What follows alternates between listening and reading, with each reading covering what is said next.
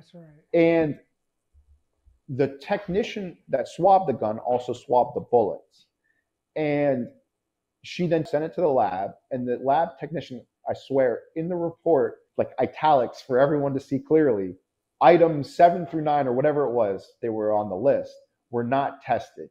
And so she made the conscious decision not to test the bullets. And I knew, what she says and what they argue is that, like I said earlier, DNA evidence and DNA, transfer in terms of contact DNA, whether it's primary or secondary, is more conducive on kind of rough surfaces because it's easier to get your skin cells on rough surfaces.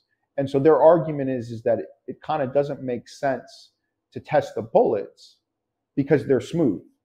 And so you're not as likely to get a DNA profile or develop a DNA profile from the bullets. But what happened is, and what was some really good evidence, the sheriff's technician that swabbed the gun also swabbed the bullets.